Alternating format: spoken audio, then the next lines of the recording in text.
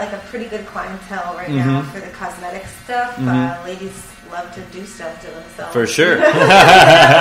So what is this eyebrow business? Because I'm not, I know nothing about it. So there's a couple, so it's permanent makeup essentially, okay, right? Or semi-permanent, but how long does that last? It'll last anywhere from 6 months to 3 years. So okay, that's why, I call it permanent makeup, because you're putting, you're putting pigment in the skin, and like anytime that happens, you're gonna end up with something there. Like, yeah, for sure. Even if you let it fade, like it's gonna hang out. So, yeah. So basically, what my main bread and butter is microblading, and that's like the use of like a small blade comprised of needles to create small incisions in the eyebrow to look like hair. So you're making like superficial hair strokes to create the illusion of fullness. And then when you back away from that person, it you can't tell between what's there and what's not there. And so it helps a lot of people with like alopecia, who lose their hair, or even just people who don't have a lot of eyebrows. Yeah, I get it. I find that the eyebrow is like so important. Like if they put eyebrows on the Mona Lisa, she'd probably be a bad bitch. like she's already cute, with a little smirk, but you put some eyebrows on her and it's a wrap. There you go. So if we so I think forever over there at the Louvre. Yes, Natalie's gonna put some eyebrows on the fucking. No, don't do that. I would not. Like they're not gonna let them put me on a no-fly list. Shit, like I would never. If anybody out there has the skills, can we please Photoshop that? Somebody do it, Mona Lisa with a nice set of brows on her. They gotta look real though. I didn't notice that. So she doesn't have eyebrows? No, she doesn't. What the fuck? No wonder. Okay, that's why she's ugly. She looks so strange. She looks like a weirdo. That's funny. But yeah, so that's what I do. I help people who don't have brows feel a little more confident. Yeah. It's really, and like something about this pandemic has really shown me that like women wear makeup and do all that shit like for themselves at the end of the day. Yeah. Like I put lip gloss on under my mask every day, like for no purpose. I do that. My mask is sticky as fuck under here, so it's like. I realized that made me realize like we do this for us. Like, for sure. Day, for sure. No, I mean, I remember being like that. Oh, I don't like women with makeup on. You know what I mean? But it's like it's not for you to fucking care. First of all, or say it doesn't matter. It's not for you. It's for her. Yeah. So I mean, and it is the perfect time to get work done. If you're going to do anything to yourself, it's a great time. Like we ain't going nowhere. So there you go. So what do you see in the future of this establishment, Sovereign Gallery? Sovereign Gallery. Do you see? I know you've been talking about getting another artist. So first, let's talk about the artist you have now. How did you get up with him? So Nico, we met him. This is Nico Vargas. He was getting tattooed while I was kind of beginning, like my career. And I didn't know that he was kind of interested in doing tattoos. So you were tattooing him? I had done one tattoo for him, but the guy that I was learning from was tattooing him consistently. A lot. Okay. Yeah, so Nico's covered, and he's been covered since maybe like 18, 19. Yeah, he's got a crazy amount of tattoos. His collection in bodysuit was almost done, when he was like 21. Okay. Wow. So then from there... Later on, he kind of would always come and try to talk to me. I didn't realize he was tattooing like friends also on the side, like a couple of his close friends. Yeah. And while I was on the road, he would kind of hit me up for advice. And on one of the trips back, I met up with him, and he was talking about being serious with these tattoos, and that somebody had offered him a job in another shop out here. And I was like, listen, the hard part is getting your foot in the door, because that's what happened to me. I was like, the hard part is getting somebody to teach you. Yeah. And that's actually going to give you the real shot. A lot of people can say they're going to give you a shot, but... Who's going to actually fucking Who actually does it, it can be tricky. So I was like, take the opportunity, and fucking once you got your foot in that door, kick that door down. Yeah. And go sick. For sure. Go sick. And he took that advice, and I started watching him, from afar while traveling, and watching him grow, and he would hit me up for advice, and I'd give him advice. So when we knew we were coming back here, And we were like, if we'd open up a shop, we knew he was going to be the first artist that I would have to work with. Because he had that attitude. He wanted to get better. And he had that raw talent from his drawings. Got you. So again, he came in and showed you his sketchbooks. Yeah. And you were like, you obviously like to fucking do this. You like to do this. You like to draw. This isn't just a niche thing that you're like, oh, I'll be a tattoo artist. Exactly. Got you. He's covered, so it's like he's paid his dues. Yeah. You know? So, okay. He is about that life. He was going to conventions just to hang out, all the same way Natalie. Network. Before he even was doing tattoos, he was in those places just in his environment. Yeah. And we've always loved those places. We definitely missed that from the shutdown and all this COVID stuff. You know, I do miss conventions. You always leave them. I've always felt like recharged. Excited to tattoo again. You know, being around other people who are excited about tattoos makes you just fucking want to just do more. For sure.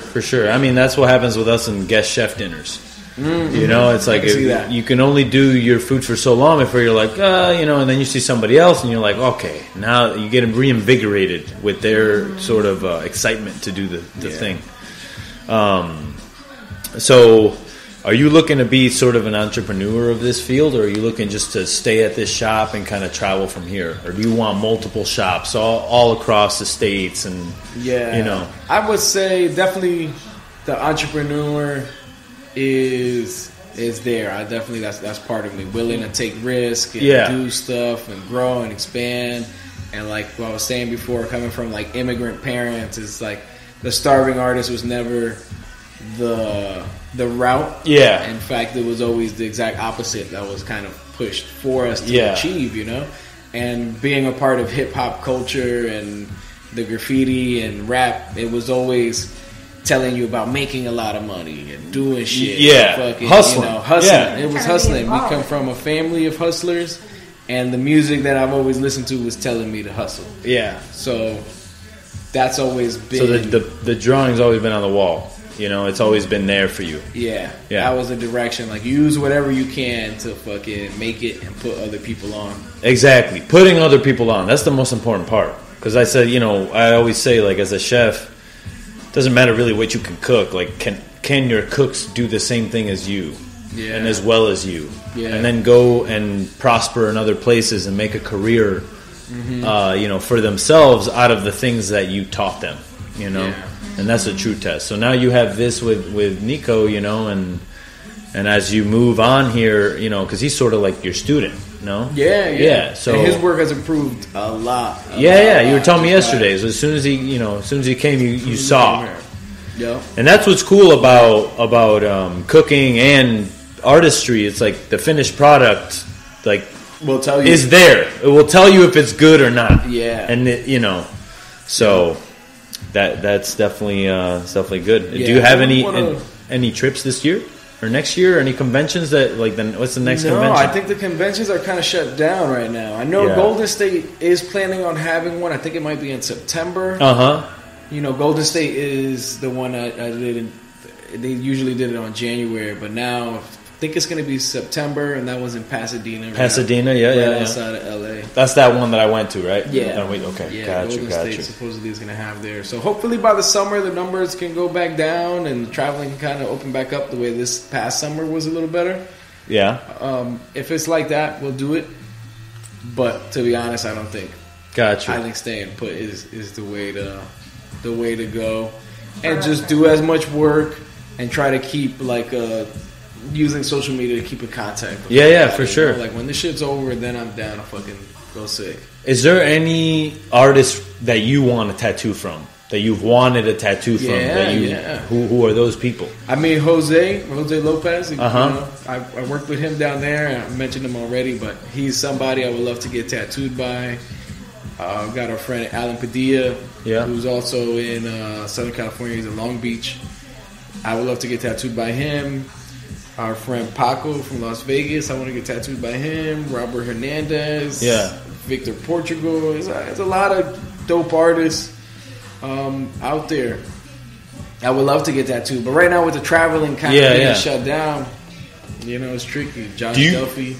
Do you ever have a moment, or do you feel like you maybe are known by somebody that you looked up to or respected by somebody, like, you know, that you're like, that knows you, and you're like, how the fuck do you know me?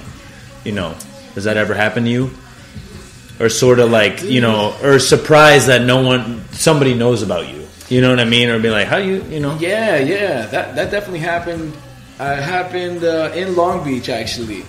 It was the grand opening of the Raven and the Wolves. It's the shop where Alan Padilla works. Okay. And so it's Alan Padilla, Darren Hall, Carlos Torres, and Sergio Sanchez. A few other guys, man. I mean, it's just heavy hitters. Yeah, you don't know his name, but people in the tattoo industry know these people. Know who they are. They are amazing artists. It's true. And they're painters as well. So when they were opening up their shop in Long Beach, we happened to be there, and I was like, let's go to this event. And we go there, and now Jose and all his guys from Lowrider are there. Nico is there, because anybody from the community showed up. Yeah. So this was a big deal. And while I was there, somebody was like, yo, you're Manny Valerio, right? And I was like, oh shit, like, you recognize me? He was like, yeah, man, I followed you, whatever. Like, I'm seeing you here with everybody, and that shit was a trip. That's so cool, man. It was a trip to be in a room full of legends. Yeah. And have somebody know who the fuck I was made me feel amazing. Yeah. I mean, that validation is, you know, it's not what you're looking for, because if you're focused on the art, you know, me, I'm focused on the food. It's like, if you focus on your craft, people will recognize it. Yeah. You don't need to go out and look for it, you know? So. Yeah, I always said, like, the goal was to be so good that it's undeniable. That they have to recognize. They have to. Yeah, they have no choice. So that's kind of been like a big fuel to it. It's just fucking just do the work. Just do it. When it's your time, you're going to be ready for it. Awesome. I love watching, like, artist documentaries and really all those kind of, like, documentaries. You watch any, like, music documentary, these guys who work in, like, creative fields, and you'll see that it was the nonstop grind and wanting to get good, and then just a random opportunity that just kind of that's when shit just clicks. Yeah. You know? And that's happened. I've seen documentaries about, like, a woman who was a painter since the fucking, like, 40s, and now she's, like, 80-something years old, and they're finally making this documentary, and we're like, yo, this chick has been a genius.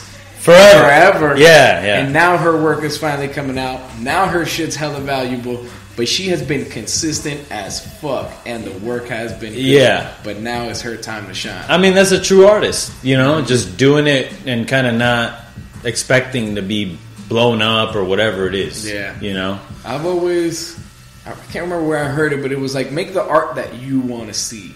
Yeah. You know? And if you like it, there's a good chance another person who's like you is going to like it. Yeah.